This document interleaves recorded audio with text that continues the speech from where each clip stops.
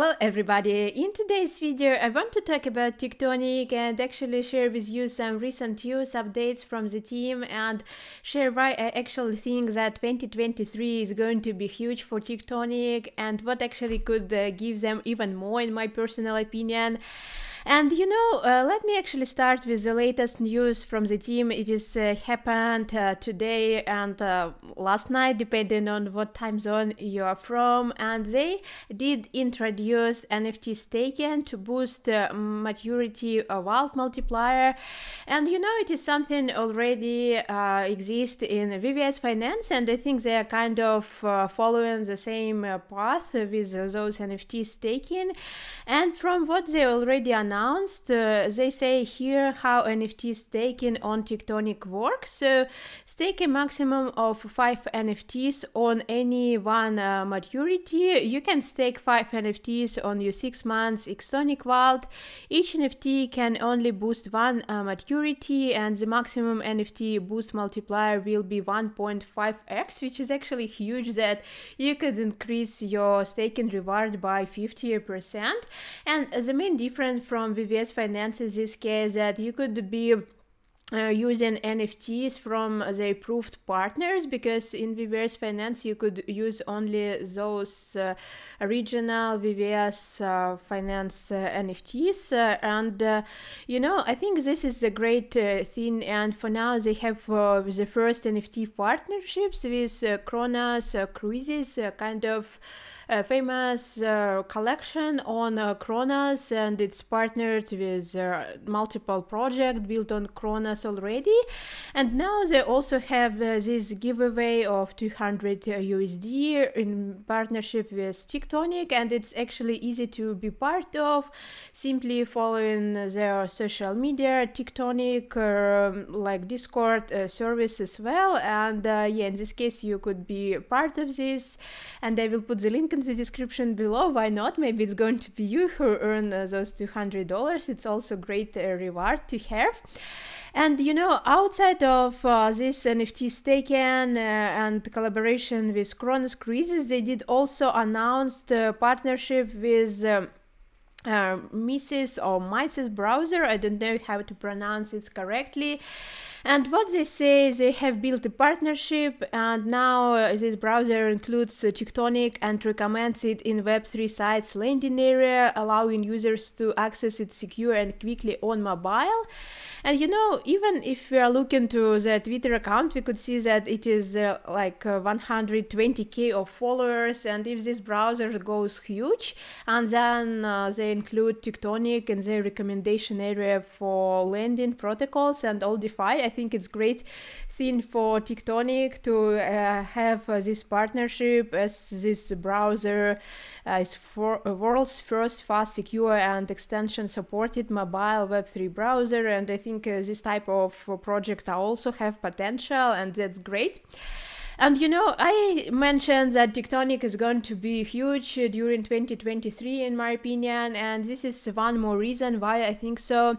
They did post it in their Medium article protocol updates for year 2, and what is actually described by the team is here that this is the adjustment for their token allocation and release schedule.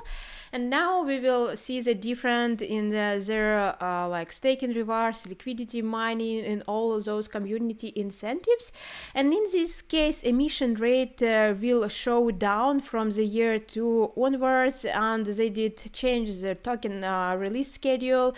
And from one point of view, it's like not as that good for people who earn in some months, because those are going to be decreased. But at the same time, people are kind of frustrated with like the emission and how like quickly like tokens are coming into the circulation.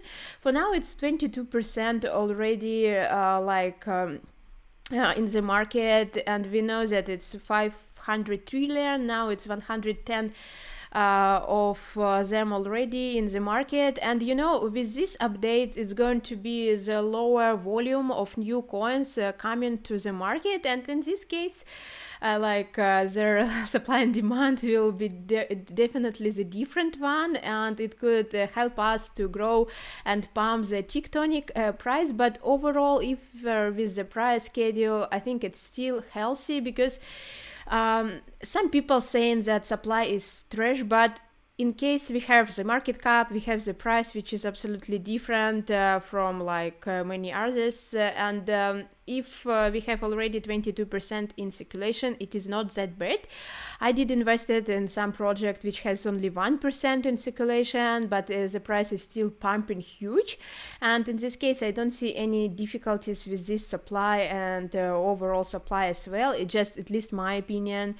Also, if you are looking to the holders of Tonic, it's still about 36-37k. So overall, amount of holders don't grow that much, but we hope it's going to be more and more people joining Tectonic. The price was pumping, coming back in the last 1, 2, even 3 months, but I hope overall we will see much greater results. But yeah, you could see it's still very great things happening for the last 2 months for Tectonic. And you know what, actually I also think we could definitely benefit Tectonic as a lending protocol, especially comparing with other popular DeFi lending and other types of protocols in the space.